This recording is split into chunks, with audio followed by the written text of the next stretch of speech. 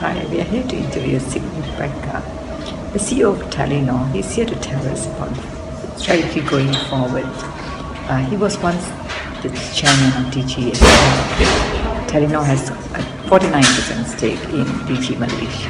Welcome to Malaysia, sir. Tell us about your plans going forward for Telenor Asia. Telenor came to Malaysia in 1999, 15 years ago. That was the first investment we had in Asia. We saw that we would be able to ride a mobile wave, connecting people to mobile phones. And we have been very satisfied with on both what we have done in Malaysia, but also what we now are doing in 6 Asian markets, having almost 200 million customers. Now we see that that wave is starting to end, because more or less everyone has a mobile phone. But a new wave is coming, and that's the digital wave, where people are changing their behavior to be consumers of digital services. And we want to be a part of that wave as well, transforming ourselves from a telco into a digital, the same way as we transformed ourselves from a fixed telephone players into mobile. And this is a great opportunity in this space. And actually, I think that Asia will be the center of digital innovation in the years to come, both on the devices, on social network, but on new type of products and services. And that's why we have just started our journey in Asia, and we want to be a part of this development in the years to come as well.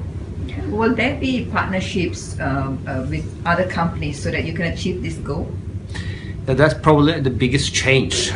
In the past, we did more or less everything ourselves. We were in control of the entire value chain, so to speak. In the future, that's going to be very different. It's going to be partnership models.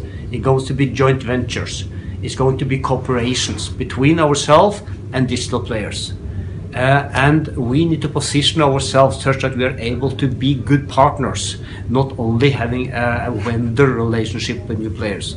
That being local partners, and we want to be a part of developing startups, digital startups in Malaysia. That could be regional partners, and it could be global partners. So yes, in the future, we need to be a part of an ecosystem, not only a telecom, being a telecom operator. How do you see the Malaysian operations? Earnings are a bit down last year. There's a lot of competition on the local scene. How do you see DG going forward? Well, we are in a very competitive industry in Malaysia and globally, and sometimes the competition is rough.